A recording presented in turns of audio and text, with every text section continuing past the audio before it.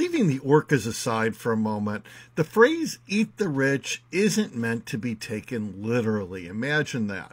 A lot of people are using it these days, though, because they're so damned frustrated. You may not know eat the rich originated in the French Revolution, a time when there was less wealth inequality than there is right now. Philosopher Jean-Jacques Rousseau is attributed to be the first person who talked about it, and he said, when the people shall have nothing more to eat, they will eat the rich. We're coming damn close to that, people.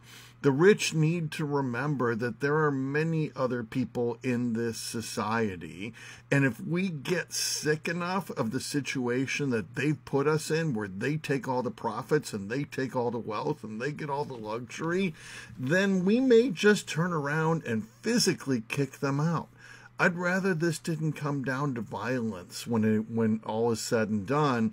But if we're going to solve that, we need to come together and change our society quickly, or people are going to continue getting more and more frustrated. And then we're going to have to talk about what kind of wine we use when we eat the rich.